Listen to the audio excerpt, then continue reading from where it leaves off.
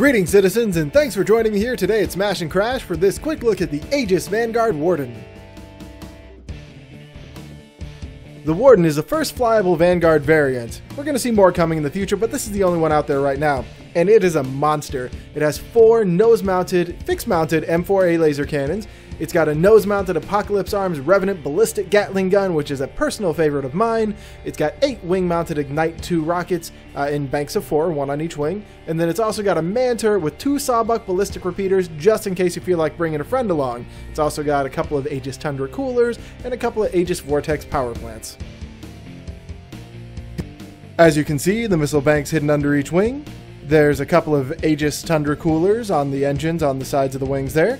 It also has the power plants in the middle, and you can see the Sawbuck, well, at least you can see where the Sawbuck is equipped to the turret from down here. Let's go ahead and have a look inside this thing.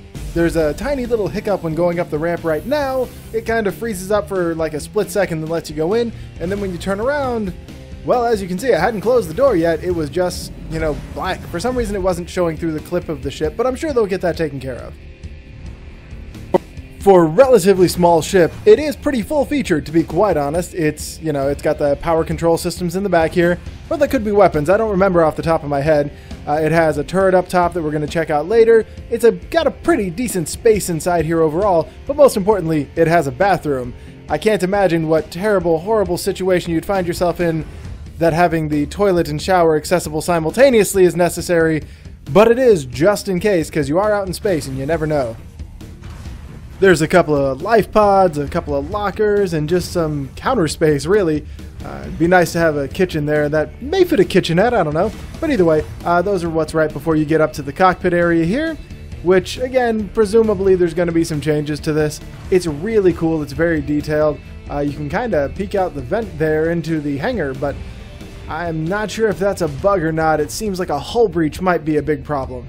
So let's go check out the cockpit, and then we'll go out and... what's the other thing that's left? Oh yeah, the turret.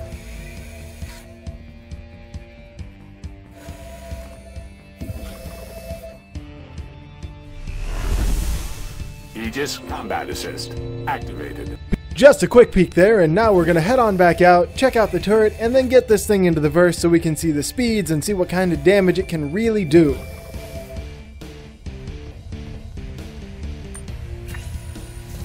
And up we go. This particular man turret is a favorite of mine because it is sporting the 2 Sawbucks, and those are ballistic repeaters, and there's something just gratifying about the ballistic weapons. They tend to go through shields a little better. They do armor, yes. They do armor to the damage. They do a lot of damage to a ship's armor. I just really like them, and having a man turret up there means someone can focus solely on shredding the armor of another ship. While it's no JumpWorks 350, this is a really fast ship. Surprisingly so. It's very, very big. It's very maneuverable. I wouldn't necessarily want to go up against a couple of Hornets with this thing, but honestly, I would feel more than confident taking on just about any other ship I've ever encountered in one-on-one. It has a lot of power, so it hits hard, and it's got good speed, so it can run away. It's fairly maneuverable, so it can also dodge pretty well too. Again, not the fastest maneuvering, but still really very quick for its size. The Warden starts out at a speedy 210 meters a second in space combat mode. It boosts up to 315, which doesn't sound like too big of a jump, but you'd be surprised when you're trying to make a tight turn or run down somebody.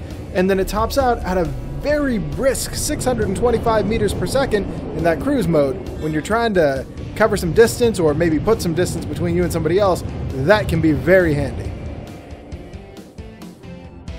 Now that I'm out of range of the space station and I can use the guns again, let's go ahead and just do some stamina testing. The M4As are up first, and then we'll go ahead and try out the Revenant and see how long these last before they start to overheat. I'm not going to make you stare and watch me shoot at nothing for a long time, so let's go ahead and get this rolling. Speeding through the M4A laser cannons here, there's 4 of them at the front, they last for about a solid minute, compressed it down to about 10 seconds, and these things are powerful. If you're doing burst fire, you don't even have to worry about them overheating, really. Next is the Apocalypse Arms ballistic Gatling gun, the Revenant. This thing is powerful, it will shred your enemies, but it only has a 10-second fire time, so be sure to be mindful of your burst fire with this one. The exterior of this beastie ship does its abilities justice. It looks really aggressive, it looks a bit tanky too, and it's got a lot of armor on there, or at least again, it looks like it does. I love the way the ship looks, I love the way it handles, and its weapons are just superb. Let's head over to Arena Commander here, try it out against a couple of drones, and see what it can do. Again, as always, I know this isn't the best place to test it to show you how strong the weapons are, but this also helps me show some maneuverability that you wouldn't necessarily get in the verse, because, you know, you don't always find dogfighters over by the asteroids. You'll notice I'm taking a lot of fire here and there, missiles, blasters, whatever they're throwing at me. But it's not really damaging the ship. You can see on the display that it's still green. This ship is a bit of a beast when it comes to shields and armor. So once again, thank you very much for joining me here for this quick look at the AEGIS Vanguard Warden variant. I really appreciate it. If you liked what you saw, let me know. If you didn't like what you saw, let me know. I want to know what you want to see. Tell me why you didn't like it. I'll see if I can fix it. I want to make this better for you. Thank you again, and I will see you in the verse. Ah, dang it.